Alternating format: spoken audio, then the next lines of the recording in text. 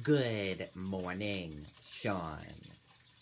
A 3-year-old boy is back home with family tonight after he ended up outside alone Thursday morning, wandering around a Londonderry condominium complex barefoot. Joseph Kilgren, 35, faces a charge of endangering the welfare of a child.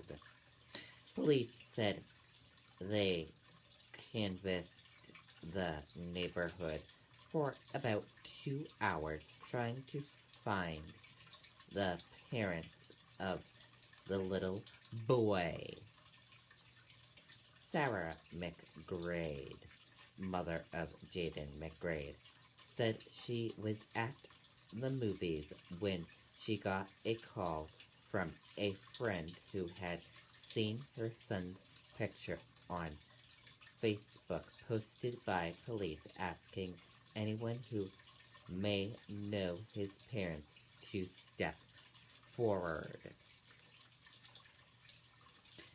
Jaden told her he was trying to let the cat out when he ended up outside instead. Kilgren did not respond when a News 9 reporter knocked on his door Thursday evening. Neighbor Melissa Kwan watched the entire ordeal and captured photos of Kilgren's arrest.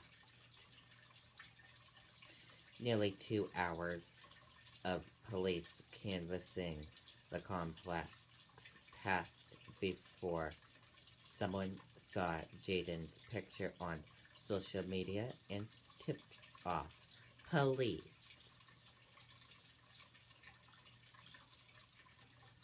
Police are also working with the Division of Children, Youth, and Families on this case.